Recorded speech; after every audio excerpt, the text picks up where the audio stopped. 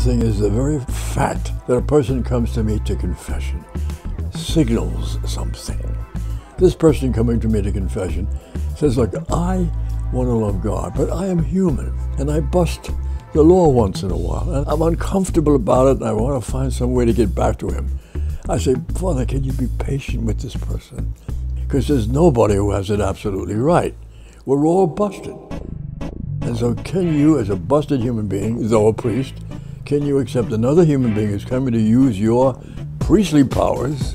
Can you do it with patience and with understanding, and don't snap at anybody, don't yell at anybody?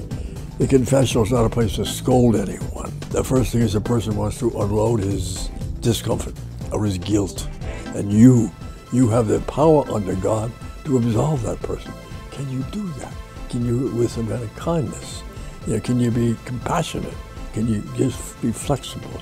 And if there's anything that's not quite right, the Lord can take care of it. And the Lord's pretty powerful. Don't be a big shot that you say, I have to do it all. I have to do everything. And I say, you don't have to do everything. Do what you can and leave some of it to God, for Pete's sakes, and leave it like that. Hearing confessions is a real art, and it's a very important thing to do too, because everybody sins.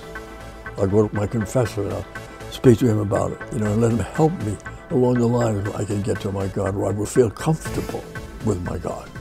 That's what I want to do.